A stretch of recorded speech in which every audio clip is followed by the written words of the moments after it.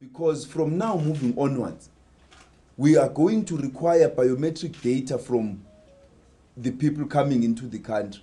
Now, we can't get that biometric data from an intermediary. You can't take your eye off and say, they will scan my iris for me, or here is my thumb, then scan my thumb for me.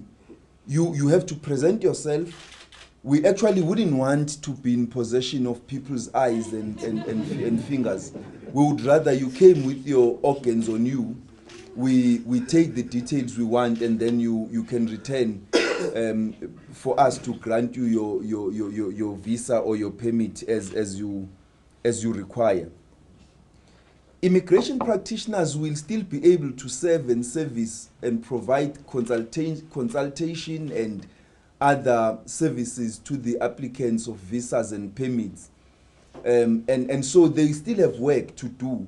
But insofar as Home Affairs is concerned, even with regard to South Africans, you do not send an intermediary to apply for your ID or your birth certificate. We want you to present yourself at our offices before we can grant you an ID or a birth certificate.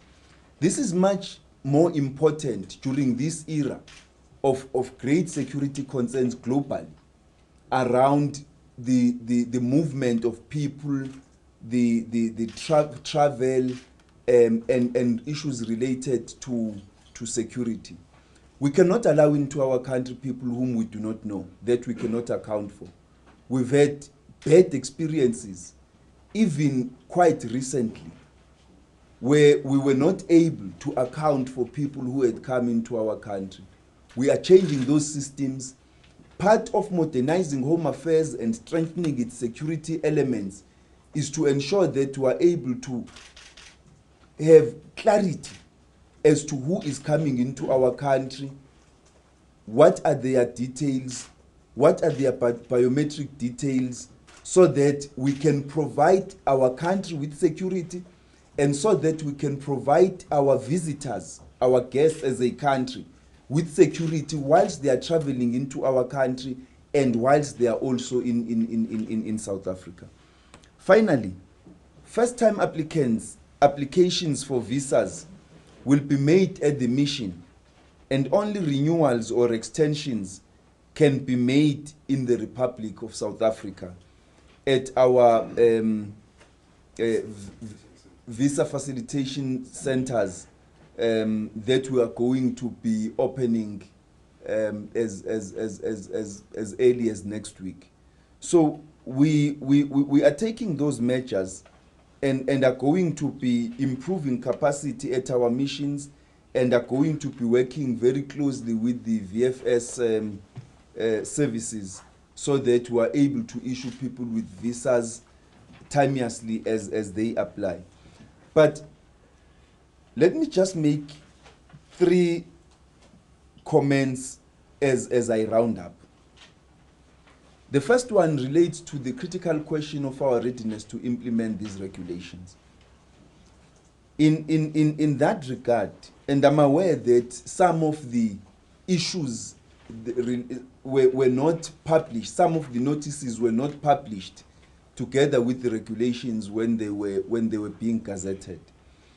I am going to sign the outstanding issue notices relating to the fees for critical visas, list of undesirable businesses, as well as the critical skills list, and we should gazette them as early as next week. They are ready for my signature. Secondly, with regard to the requirement for children to have unabridged birth certificates, passports, as well as parents' affidavits if traveling with non-parents, I have indicated that this is international practice, and we are doing this in order to contribute to the global campaign against child trafficking and smuggling. Thirdly, I would like to take this opportunity to thank members of the public who took time to respond to the request for public comments during the drafting and finalization of the regulations. We might not have satisfied everybody, we might not have pleased everybody, but we are happy that they participated. We tried to the best of our abilities to address the concerns which they had raised, to accommodate their proposals, and the regulations as they stand, we believe they contribute a great deal towards streamlining our immigration services, particularly with regard to the issuing of visas, clarifying the difference between visas and permits, and ensuring that we implement, we have regulations that will ascertain South Africa's security in a global environment which is uncertain, insecure, and where we need to be able to guarantee South African security and visitors to our country that comfort that whilst I am a guest of South Africans, I will be secure in that country, as that country would know exactly who everybody is, who is in that country. And so these regulations must not be taken in isolation.